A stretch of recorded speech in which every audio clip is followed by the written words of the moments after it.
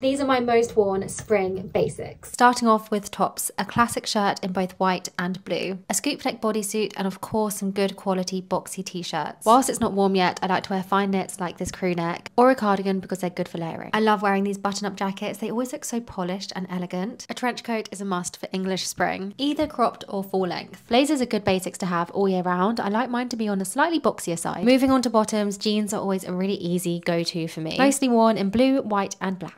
Tailored trousers always make a look a little bit more smart, and if it's warm enough I will also wear shorts. A long sleeve dress is the perfect transitional piece, and then moving on to accessories because outfits aren't complete without them. I love my gold jewellery. I wear my ballet flats far too much, kitten heels, or if I'm being more practical, some trainers. I tend to always match my belt, bag and sunglasses tonally, so they're usually either in black or brown. I love these Le Spec sunnies, they're so cool. Stay tuned for part 2 with how to style everything together.